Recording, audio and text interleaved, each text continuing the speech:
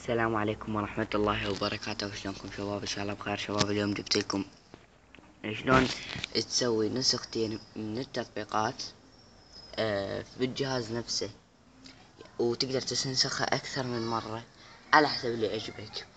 طبعا يعني شلون اقولك، تقدر حتى تفتح حسابين في كلاش اوف كلانس. طبعا خلينا نشوفكم كلاش اوف كلانس. اكو بس هاي النسخة الوحيدة بالجهاز، اكو غيرها؟ ماكو غيرها. طبعا اللي تحتاج البرنامج او اللعبة اللي تنسخها مثبت على جهازك، ويكون عندك نسخة منها من الملفات. بالثاني عندي نسخة بها من الملفات. بعرف هاي داونلود، هاي النسخة مالتها. بس خلينا نشوفكم، يعني يقول لي تثبيت فوقها، يعني مو تثبيت جديد. عبالكم بعرف بس شوي خل تطلع. بيقول لي تثبيت فوقها، راح اقول له الغاء. شوفكم شلون تسوي نسخة جديدة. طبعا طريقة كلش سهلة، ما راح تحتاج بس هالبرنامج اسمه محرر ابيكي او ابيكي اديتر. ان شاء الله احطكم رابطه بالوصف بعد ما تحملوه تدخلون عليه. طبعا انتو وين حاطها؟ انا حاطها بالذاكرة الداخلية للجهاز بالداونلود كما تلاحظون. ظل دايس عليه، تقول له استنساخ. طبعا انا ما راح استنسخها بالداونلود، راح استنسخها هيك بالواجهة الرئيسية. راح اقول له حسنا. هنا أنا اهم خطوة.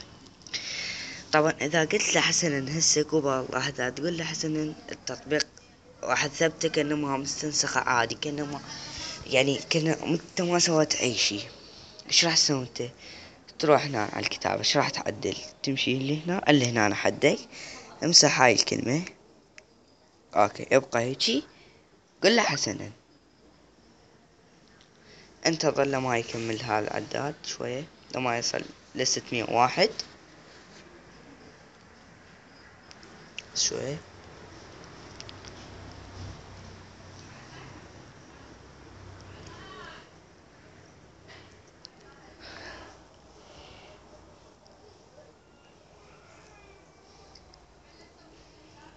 انتظروا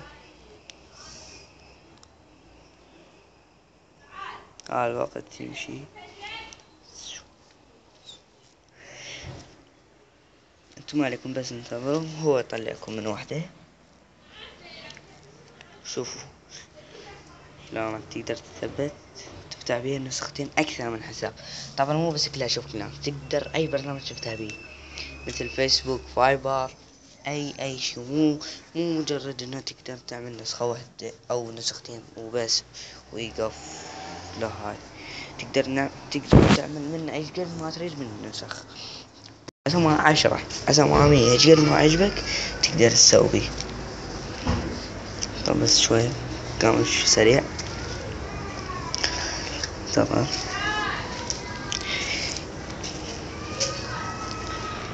طبعا فكرة كلش حلوة، واكو ناس يعني يريدون هاي الفكرة وما قاعد يلقوها. فقلت شفت هالطريقة، قلت خلنا نشوف ارفعلكم اياها احسن.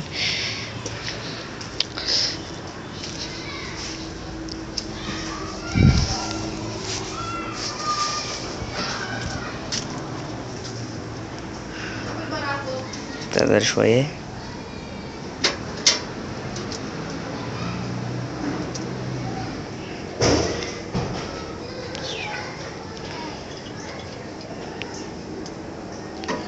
اوكي راح يكمل. اوكي هسه اطلع من البرنامج. خلاص شغلنا بهالبرنامج. هسه تروح وين؟ تروح على ملفاتي. كل الملفات انت وين حاطه؟ هسه النسخت انا حاطه بالذاكرة الداخلية للجهاز. هذا هو هسه نسخناه. اول ما تدخل عليه انتظر شوية.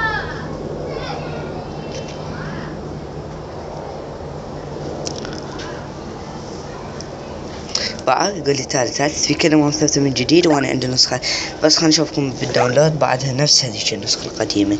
يثبت فوق الجديدة اللي بالداونلود. بعد يثبت فوق الجديدة، كلمة هذيك عملنا راح ثبت هذيك وشوف شلون راح يفتح نسختين تفتح جديدة. راح اقول للغالي يعني ثبت فوق الجديدة.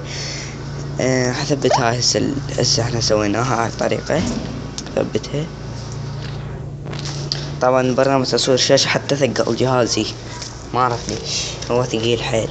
طبعا اعذروني كله تثبيت.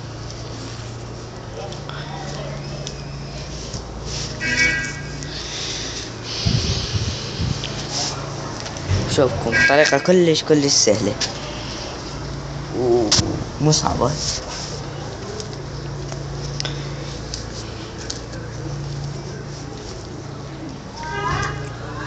طبعا اعذروني خاف طول شي الفيديو وياكم تستحملوني زين تشوفون شوي الجهاز برنامج ثقل الجهاز ما تصل الشاشة.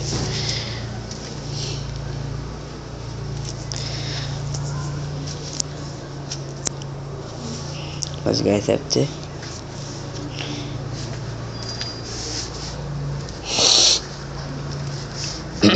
عفوا.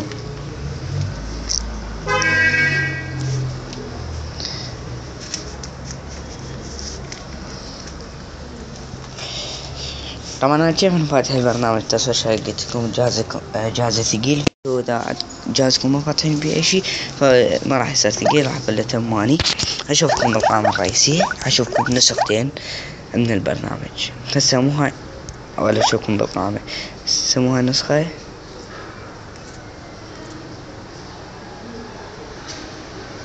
بقى.